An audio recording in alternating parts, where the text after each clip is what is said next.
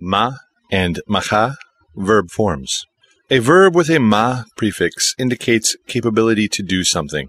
It is in the active form when it is used with an intransitive verb and passive when it is attached to a transitive verb.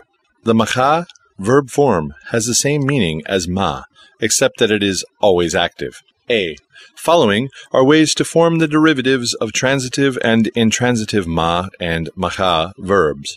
1. Intransitive verbs using ma.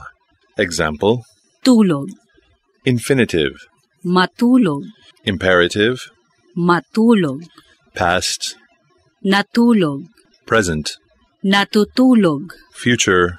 matutulog. Examples of intransitive verbs using ma. Matulog, makinig, matuwa, maligo, mahiya, matakot, magutom, mahiga, mamatay, magalit, maupo, malungkot. 2. Transitive verbs using ma. Note that there is no imperative form for a transitive ma verb. Example: Kita, infinitive, makita, the imperative, none, past, nakita, present, nakikita, and future. makikita. Examples of transitive verbs using ma. Makita, makain, maalala, makuha, marinig, mabili, masunog, mabasa, mabasag.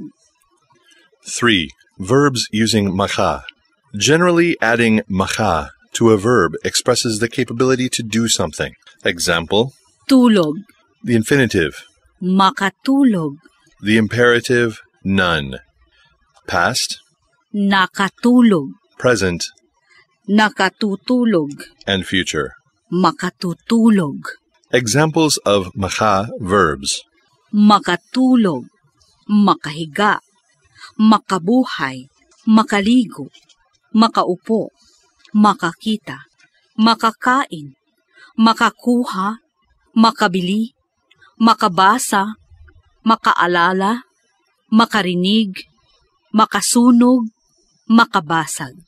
Some sample sentences are: Ang mga bata ay dapat matulog ng maaga. children should sleep early. Nagutom ako kagabi pagkatapos mag-aral. I got hungry last night after studying. Nagagalit ang aking ina sa mga batang matigas ang ulo. My mother gets angry with stubborn children. Nakita ko si Mary sa palengke kahapon. I saw Mary in the market yesterday. Makukuha mo na ang iyong sweldo. You can get your salary now. Nakatulog kagabi ang may sakit. The sick person was able to sleep last night. Hindi ako makaligo kung malamig. I cannot take a bath when it is cold. Ang mga bata ay nakahiga sa lupa. The children are able to lie on the ground. Ang pag-asa ay nakabubuhay. Hope is able to give life. Naaalala ko ang aking anak sa gabi bago matulog. I think of my child at night before sleeping. B. Stressed ma and maka verb forms. To express unintentional or accidental actions, attach stressed ma and maka to the beginning of verbs. 1. Verbs using stressed ma. Example: Tulog, infinitive. matulog, The imperative is none.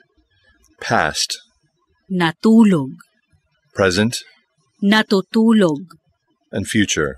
matutulog. Examples of verbs with stressed ma. Matulog, makita, makain, mabasa, marinig, mainom, mabangga, mabaril, mapatay. 2. Verbs using stressed maka. Example: Tulog, infinitive, makatulog, imperative, there is none. Past, nakatulog, present, nakakatulog, future. makakatulog. Example: Ligo, infinitive, makaligo, the imperative, there is none. Past. Nakaligo. Present. Nakakaligo. Future. Makakaligo.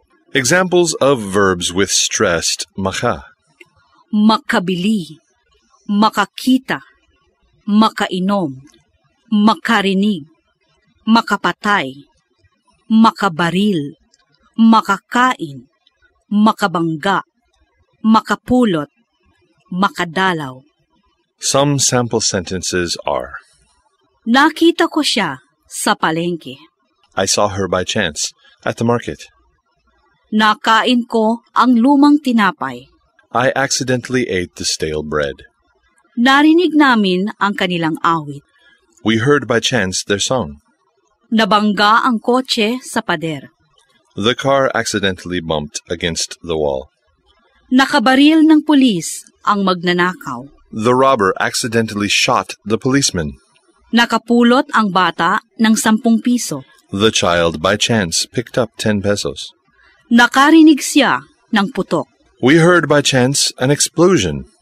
Nakadalaw si Maria sa kanyang ina. Maria visited her mother without meaning to. Nakatulog ang lalaki sa loob ng simbahan. The man fell asleep without meaning to inside the church. Nakabili siya ng magandang sapatos sa Marikina. She bought without previous intention pretty shoes in Marikina.